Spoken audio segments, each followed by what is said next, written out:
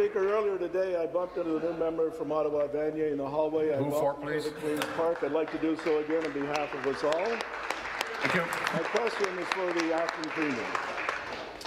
Ontario's food banks are feeding more than 335,000 people a month. Acting Premier, good morning, by the way. That's more than when the recession first hit 8 years ago.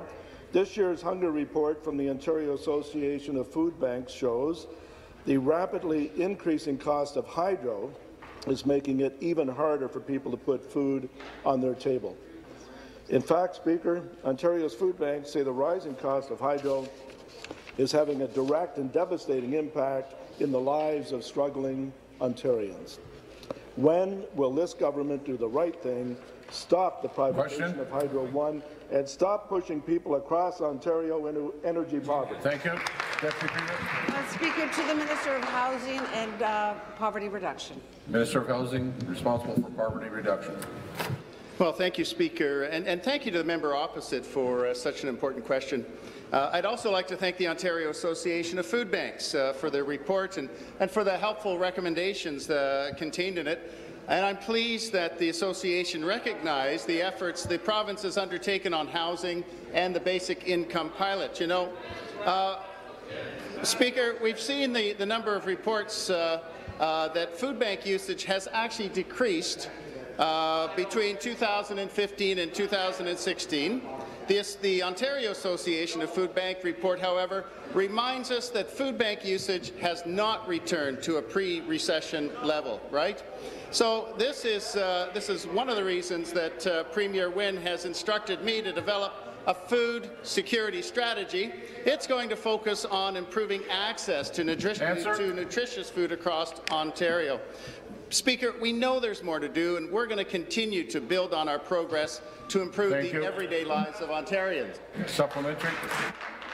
Interesting spin, Speaker. Hydro rates are out of control. You're pushing families and seniors into poverty. Since 2008, there's been a 23% increase in the number of seniors relying on food banks. This government just isn't doing enough to help people who are struggling and falling further behind on their hydro bill. The Hunger Report, Minister, says, and I quote, "The help that currently exists from the provincial government is not comprehensive or inclusive enough for the majority of Ontario families struggling to make ends meet." Speaker, when will this government take real action to get hydro rates under control, stop pushing people into poverty, and stop any further sell-off of Hydro One? Thank you. Minister. Thank you, Speaker. Minister of Energy. Minister of Energy. Thank you, Mr. Speaker. First off, as we are all aware in this House, the broadening of Hydro One does not have an impact on the rates. The OEB sets the rates, Mr. Speaker, and that's been very clear.